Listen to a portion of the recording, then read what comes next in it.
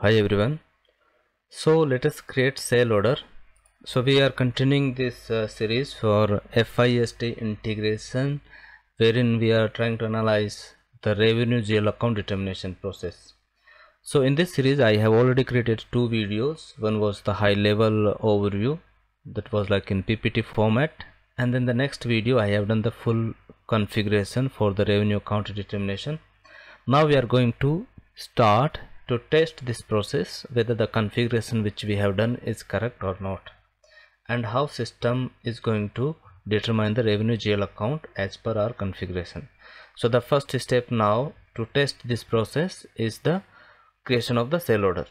So create the sale order VA01 and the sale order type which we have created. Okay, so Z3 is the sale order type and Z1 was the billing type. So we don't have to select the billing type, we just have to select the sale order type, and then sale organization, distribution channel, and press enter. Here we need to give the customer and some dummy PO number.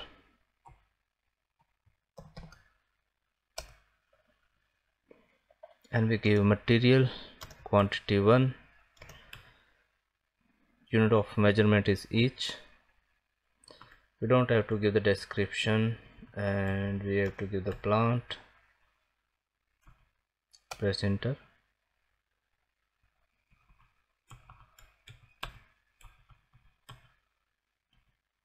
Now we have to give the amount, so let us give amount 75,000. Okay, now before we save the sale order, let us check if there is any log. So go to edit, in completion log, and we can see few fields are missing, so we need to double click on this and we will fill those missing values.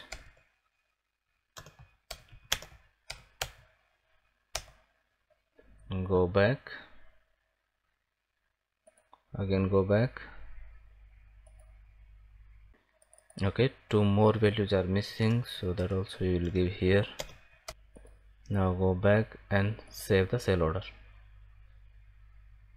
So now we have created the sale order.